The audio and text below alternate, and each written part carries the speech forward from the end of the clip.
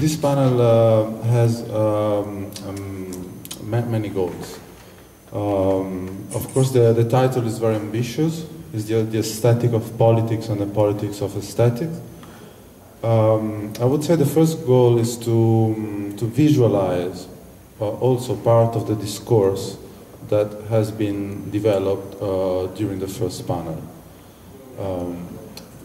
This is very useful not only to give ourselves a more powerful idea and expression on what political discourses and movements and protests have been and are, but also to see all the interactions and exchanges between politics, between the visualization of protest, and also, but also linked with the work of artists that have included and worked upon those visual elements taken during the protest, and also how certain artists have been able to influence the aesthetic of protest.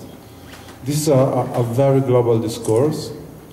Last year, within an event of translational dialogues in Rome, we had an intervention by a British curator, Rachel Marsden, who spoke at length about this topic in China, particularly concerning the umbrella revolution in Hong Kong.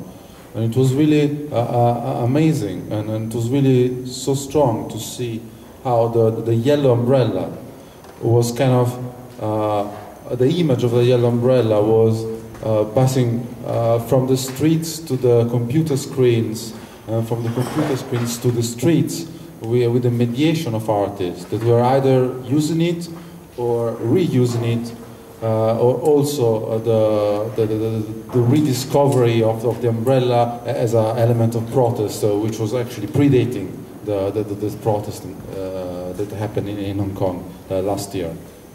So I believe we have a very extremely qualified panel, and also I know that there is plenty of visual material to see, which is going to be extremely interesting.